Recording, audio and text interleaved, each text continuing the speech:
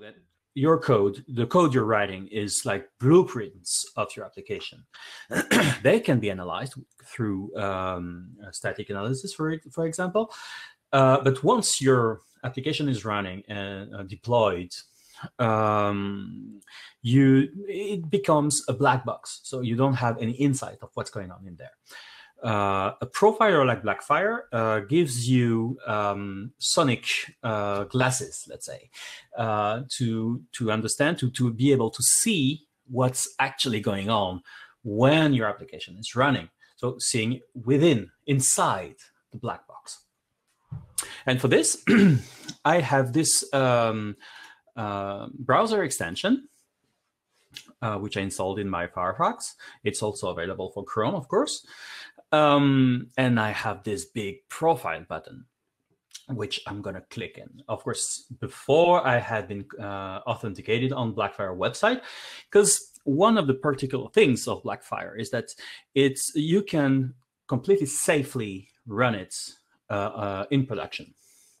And you can run it in production because I said that you have a PHP extension to install within PHP, and this extension will really remain completely inert unless you're triggering a profile. And when you're triggering a profile, there's the small overhead that will inevitably happen will only occur for yourself, and will not impact any other end users. So, and another point, because as you can run it in production, you need to be sure that only authorized people can profile your application, of course. So that's why you need to be authenticated to Blackfire.io. And what it's going to do when I will click on profile, it will first check if I am authorized to run. So here I'm running locally, but if I run on a production website on Blackfire.io, for instance, I will be able to profile myself, but you won't be able to do so. So clicking on this will trigger a process here. And it's very slow because all the resources are dedicated to the screen sharing and the video. So what it's sending 10 different requests to your application in order to see what's going on and to average the different calls. So you can see here that it took in average 1.69 seconds. Well, usually it's a bit faster. We have a lot going here on my local machine. And so this is here the stopwatch. We call this the wall time. So the wall time here, the summary, is a summary of your the time spent between the very beginning and the very end of your application. Here is the different dimension and you have also different there. So this one is the input-output time. This is the CPU time. Yeah, you can see here. So the CPU time is the actual computation time, and input-output time is the time that PHP is waiting for something outside, like the file system or network. For example, here we have a lot of SQL queries, so there might be here some time spent waiting for the server to reply to your SQL queries. We have also the memory, the network consumed, and external HTTP request, and SQL queries. So that's the whole summary of everything. Now we have two different visualization. The first one is the timeline, and the second one is the call graph. So the call graph is the most common one. and I'm going to first click on the timeline to have an overview of it. Let's have it in full screen. All right. Let's zoom in a bit. Okay. So as I said, this is the whole profile. And this profile is represented with time-based, on the time base. So it means that here is the very beginning, and there is the end of the request. You can see here that we have a small red triangle here, which represents a marker. So here it is the terminate. The terminate event. You can see here the fasted GI finish request, which occurs after the response has been sent to the end user. So here, each block which are piling down represents a PHP function that has been called. So we can see it, it as a reverse flame graph. Sorry. So for which the deepest we go, the more complex your application is supposed to be, because it's calling deeper and deeper components. So we can see here that simple Laravel application, it has already a lot of layers, many layers to the application. On the right. On the left, sorry, you can see different metrics that that compose your application that have been automatically detected by Blackfire. So we can see here the bootstrap process, the database hydration, so hydration of eloquent models, all different middlewares like CSRF, the encrypt copy, the sessions, and so on, the router, and so on and so on. So all the colored ones here can be found there, and so we can have a look at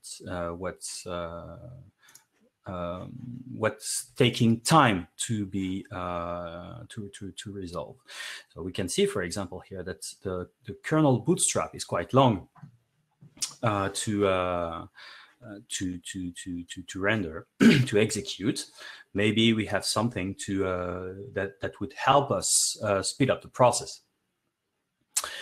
And so that's pretty much it. We can filter the events. So it means that instead of showing all the blocks, we can actually highlight the colored blocks, or the featured blocks. So here, all the Laravel ones, to see what's going on in the most important components in your application. So like here, we can see that this is the threshold one. The threshold means that these blocks reach a threshold of performance. So it's basically Blackfire saying you might want to have a look at this one. So this is a compiled view here. And we also have a blue graph in the background. So this blue graph in the background represents the memory, the peak memory, which is increasing over time. You know, this one that once the envelope, the memory limit has been reached, well, it makes your application crash because it's way too much memory. And yeah, we can see here that, well, it's consuming quite a lot of memory. So maybe it will be interesting to understand why it's doing so. So that's it mostly for the timeline. Let's have a look now in other parts, other visualization parts. So here is the call graph view. I know it's it's zoomed out a bit. We'll zoom in after a few minutes. So you can see, actually visualize this call graph using the different dimensions I already mentioned. So the wall time, the IO time, CPU time, memory, and so on. So let's, for example, click on the IO time. And then we can see that we have a different visualization for this request. And same for if I click on the CPU, I will have a different one as well. Same for memory.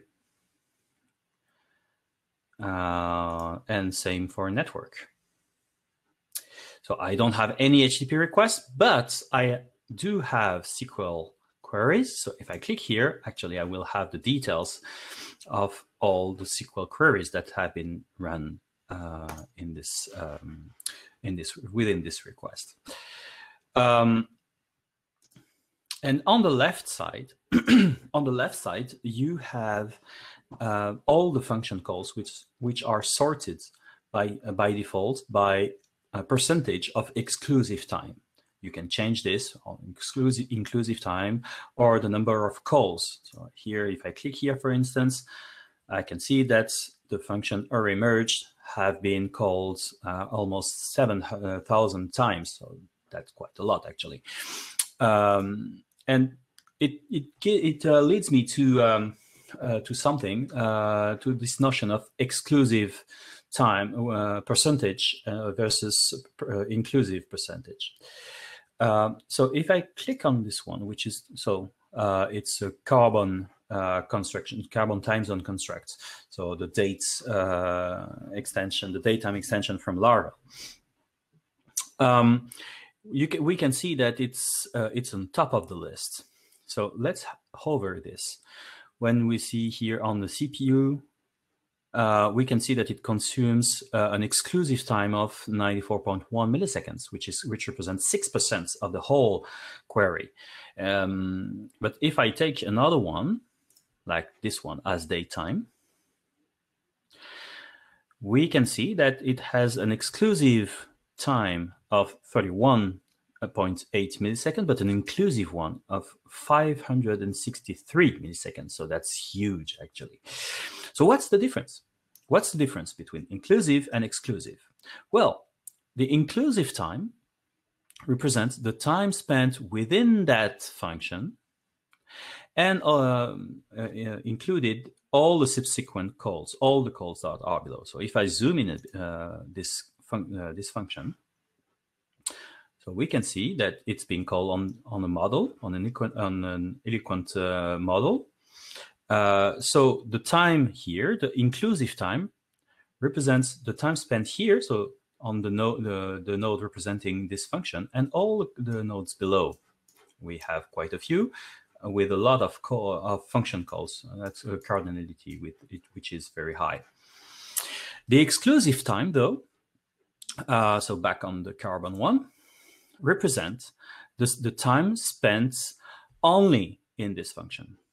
So if I take this one again, this function spent exclusively 31.8 milliseconds. So only for this function, and the inclusive is for all also adding the subsequent calls.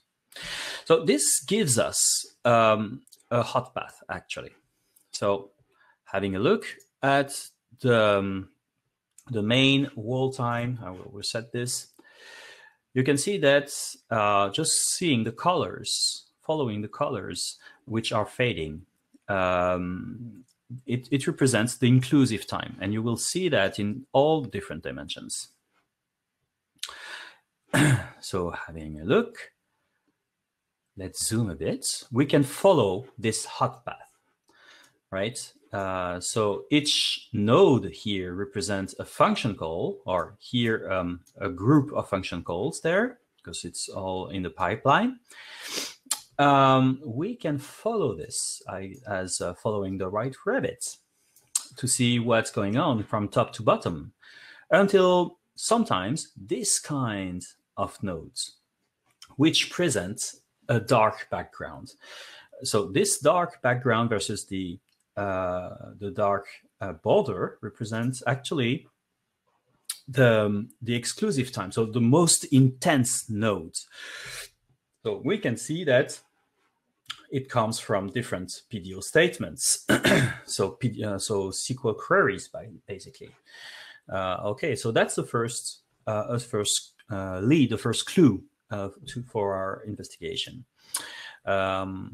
We also have the same. Oh no, we didn't have ones for the CPU time, but we could still follow the lead, and we could see that actually it's coming from the comment as datetime, because the Carbon library is called below.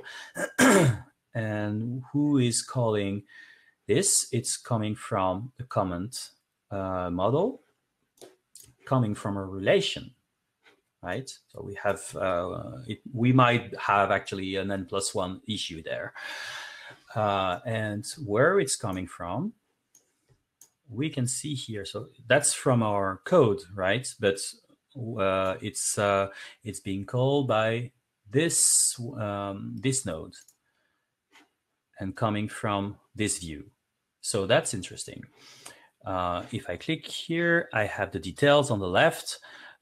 It's coming from our user activity helper, count recent comments for user. Okay, just keep it in mind for a few minutes as I going you through another the tour of the UI. So we have found something here. But first, before checking to the code, I wanted to show you this panel.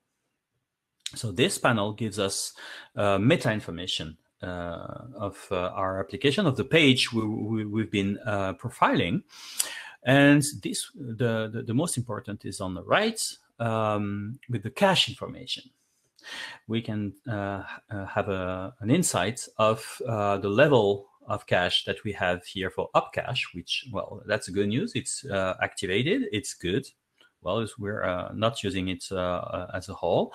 The unturned string buffer, which is very important to have a look at, because it's keeping all the strings used by our application to reuse them.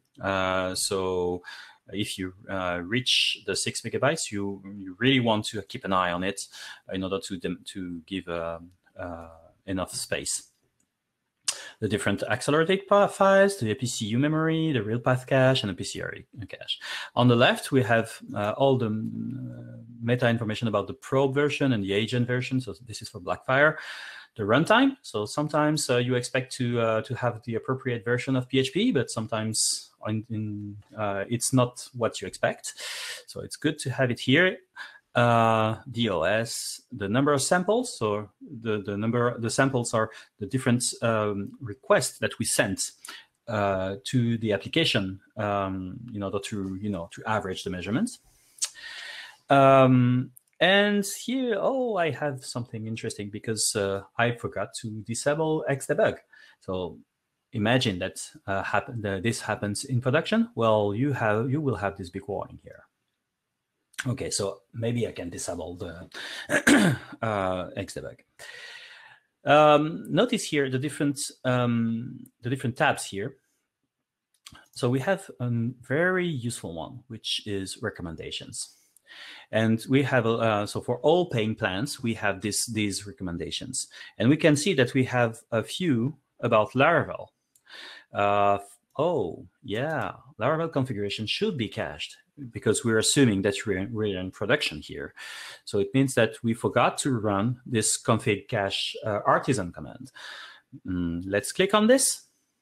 And clicking on, you will have this documentation, small documentation on how to fix this this problem that Blackfire has detected.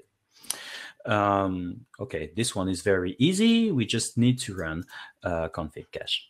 And same for the routes or the number of program entities. So here we are using the eloquent entities. We have also this here. So we have way too many entities. So yeah, we have now this very important clue about the number of entities. So it kind of confirmed this n+1 that we have. So now let's have a look at this problem that we found about the user activity helper counts recent comments for user, which have been called by this view from this user activity text helper. So back now to the code. So the user activity text was in here, activity helper. So I need to zoom. Not sure. Okay, cannot zoom here. Anyway.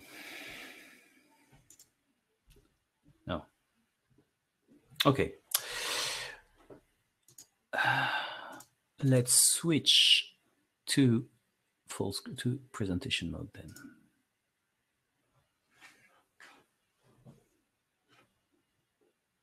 Okay, now I guess it's much better for everyone. So this activity helper gets user activity text. So it's getting a user. So maybe it's worth opening the. It's worth opening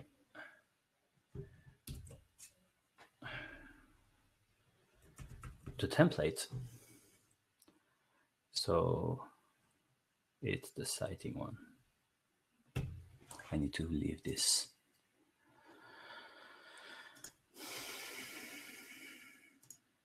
All right. So let's go to the citing controller. It's a citing view. Okay, now I have it. Okay. So this one, we are looping over the comments, and we're calling the user activity helper.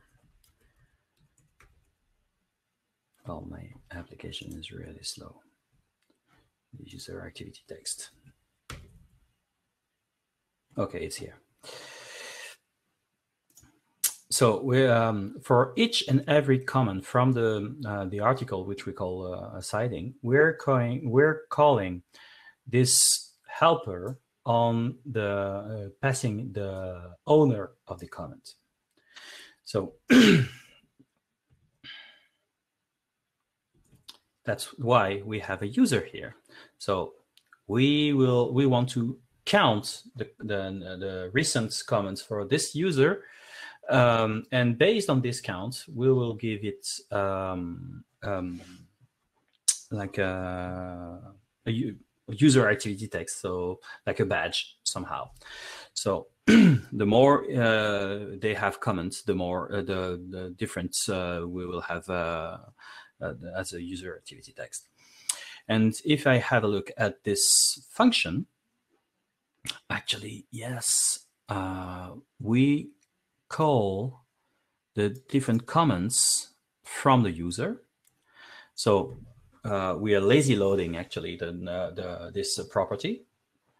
We're loading every comment objects, and if the creation date is within the last 3 months, then we count it. So that's a very bad counting algorithm. So let's change this to a more reasonable way of counting. So I'm just copy pasting here. So basically, I will here filter out with the owner ID and do a basic count, right?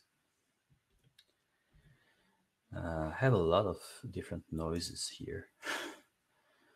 Okay. So now I have fixed my code. So I I definitely had a n+1 problem.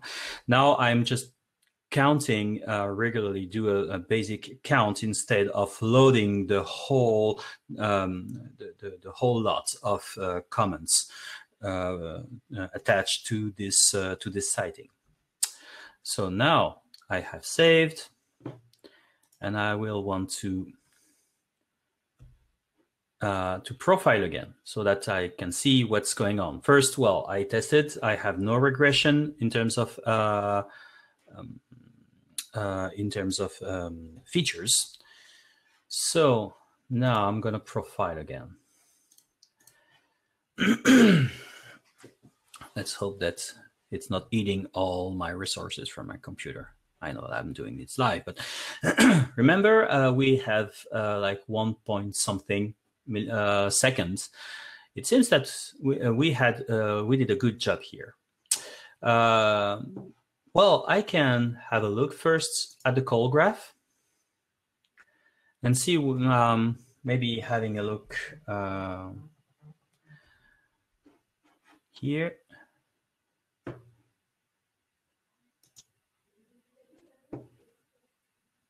And we can see that, yes, we now have a count instead.